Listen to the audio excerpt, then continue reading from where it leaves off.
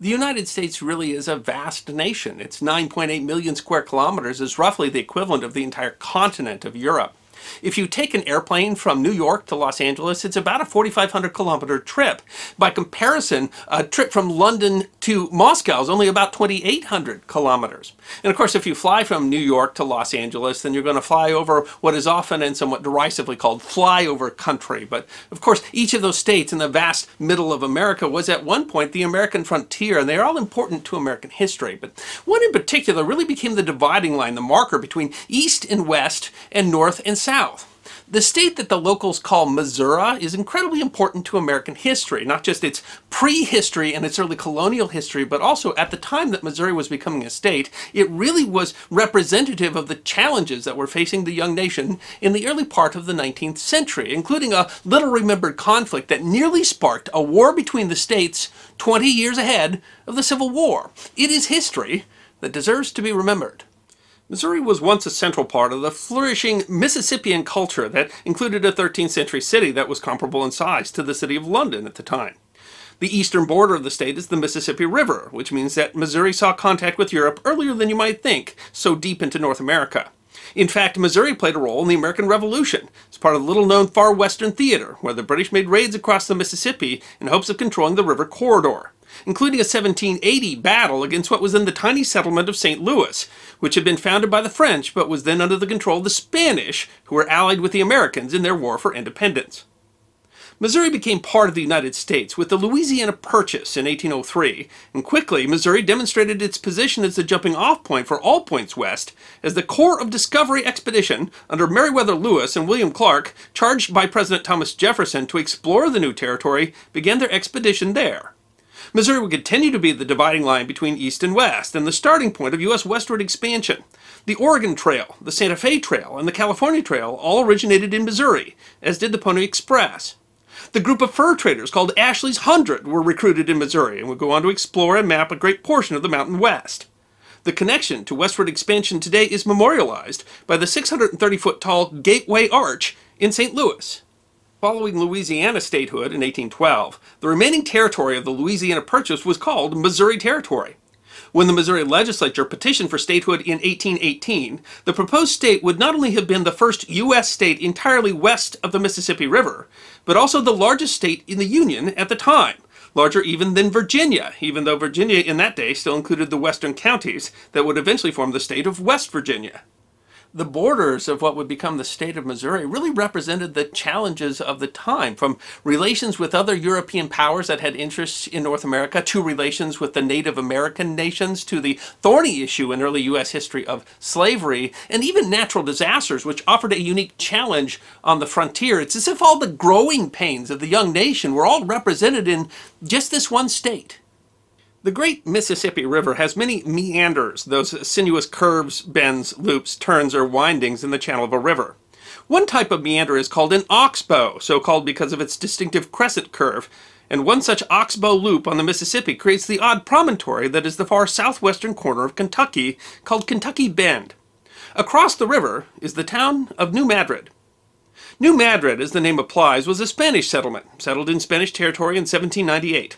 On February 7, 1812, the town was leveled by a massive earthquake, part of a series of earthquakes that are still the largest recorded to have hit the continental United States east of the Rocky Mountains. The earthquakes also spurred an exodus of the great majority of the settlers in the area of New Madrid, which ended up benefiting a landowner named John Hardiman Walker.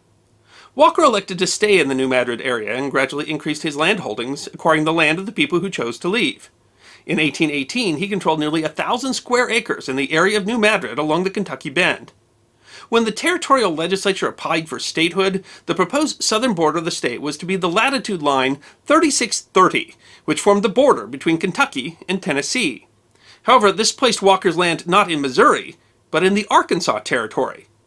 Walker, a powerful political figure, argued that the Mississippi River communities had more in common with the river cities of Cape Girardeau and St. Louis than the Arkansas Territory, and successfully petitioned to have the area included as part of Missouri.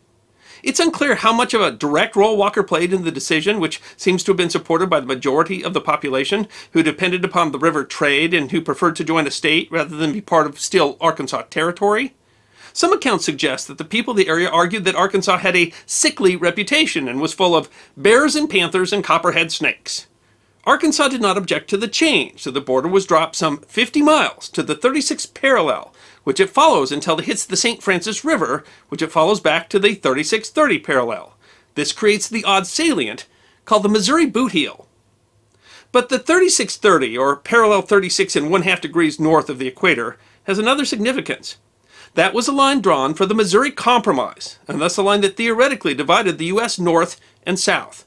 Because when the Missouri legislature petitioned for statehood in 1818, they raised one of the most divisive questions of the nation at the time. Missouri, which had a history of slavery going back to the French colonial period, asked to be admitted as a slave state.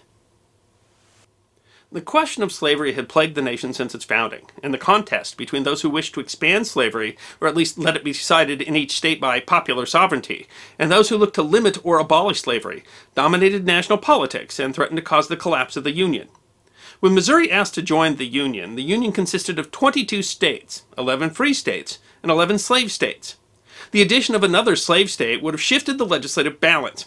In essence, the Missouri Compromise, struck in 1820, allowed the entry of Missouri as a slave state, under the condition that Maine, which had since 1677 been the huge northern section of Massachusetts, be allowed entry into the Union as a free state, thus maintaining the balance of power. In addition, the Missouri Compromise sought to prevent future such conflicts by agreeing that, with the exception of the borders of Missouri established in 1820, slavery would be prohibited in the land of the Louisiana Purchase north of the 3630 parallel. That compromise helped to stave off the U.S. Civil War for more than 30 years. But there was a little-remembered violation of the Missouri Compromise with the Platte Purchase of 1836. When the state of Missouri was finally established in 1821, the western border was a straight line that was defined by the point on the left side of the Missouri River as it met the mouth of the Kaw, or what is today called the Kansas River. From that point, which is 94 degrees, 36 minutes west longitude, a line ran south and north, establishing a straight boundary between Kansas and Missouri. That placed a large section of land west of the longitude, but east of the Missouri River, that became important in the policy of Indian removal. In 1830, the U.S. had passed the Indian Removal Act. The purpose of the act was to negotiate with the native nations of the southern United States to trade their land for land west of the Mississippi. The goal was to prevent tension between the peoples, although it was of course also designed to acquire lands for settlement. The swath of land west of the Missouri border and east of the Missouri River was one such area reserved for relocation. In 1820, this was not an issue. White settlement in the area was sparse, and there was an imperative for new western states to have more manageable straight-line borders. But settlers quickly reached the land, and by 1831, there was already pressure to settle the area, raising the risk of war with the native nations. To stave off conflict, agents, including the Superintendent of Indian Affairs, William Clark, who had been one of the leaders of the Corps of Discovery expedition 40 years before, purchased the land from the Iowan and Sac and Fox nations, creating for them instead reservations in Nebraska and Kansas. Thus, the native peoples, some who had only been recently removed to that land, were again removed, and the area annexed to Missouri. This was not a small change. The land annexed in the Platte Purchase to what was already the largest state of the Union was almost as large as the states of Delaware and Rhode Island combined. As Missouri was a slave state, this amounted to an expansion of slavery north of the 3630 parallel, and thus a violation of the Missouri Compromise. Because it represented an expansion of territory where slavery was legal, the area was largely populated with settlers from slave states. But there was another, potentially explosive issue with the border of Missouri. The northern border had been defined in 1808 and 1815 treaties with the Osage Nation as the parallel of latitude which passes through the rapids of the River Des Moines. But the first attempt to survey the border in 1818 by surveyor John T. Sullivan went a tad awry. Sullivan apparently made an error by failing to account for the difference between magnetic and true north, and his line strayed northward, thus creating a slightly curved line. Then, when he reached the River Des Moines, he found no rapids. In reality, the latitude to which the treaty likely referred was the Des Moines Rapids of the Mississippi River, which was south of the Sullivan Line. Still, Sullivan defined a slightly less than straight line called the Sullivan Line. By 1837, the land along the border was being settled, and Missouri sent another surveyor to clarify the line. The surveyor, John C. Brown, started from the east end at the Des Moines River.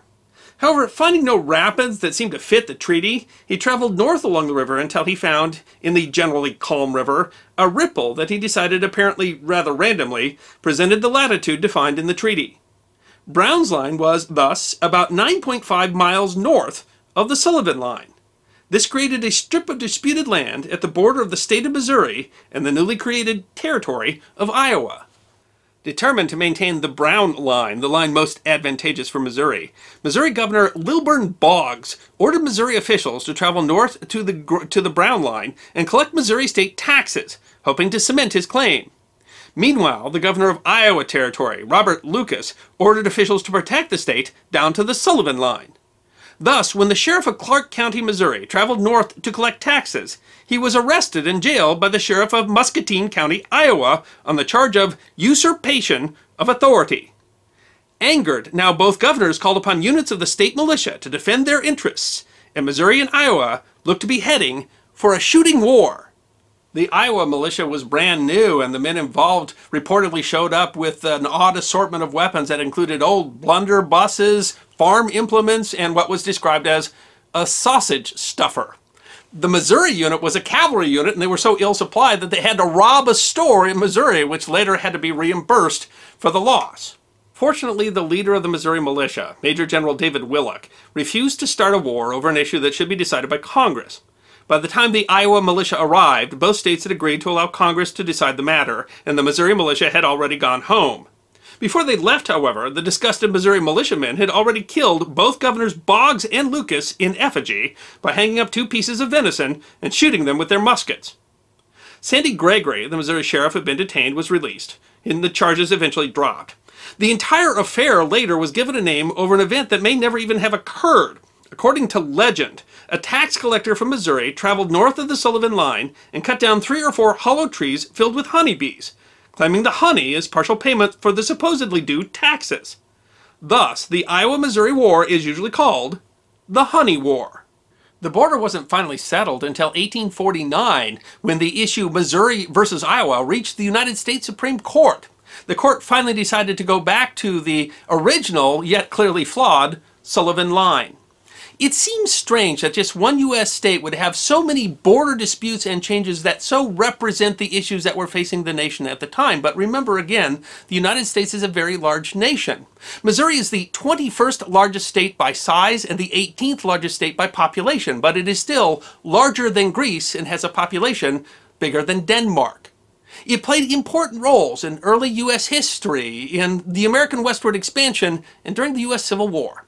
Something to keep in mind the next time that you fly over. I hope you enjoyed this episode of The History Guy, short snippets of forgotten history between 10 and 15 minutes long. And if you did enjoy, please go ahead and click that thumbs up button. If you have any questions or comments or suggestions for future episodes, please write those in the comment section. I will be happy to personally respond. Be sure to follow The History Guy on Facebook, Instagram, Twitter, and check out our merchandise on teespring.com. And if you'd like more episodes on forgotten history, all you need to do is subscribe.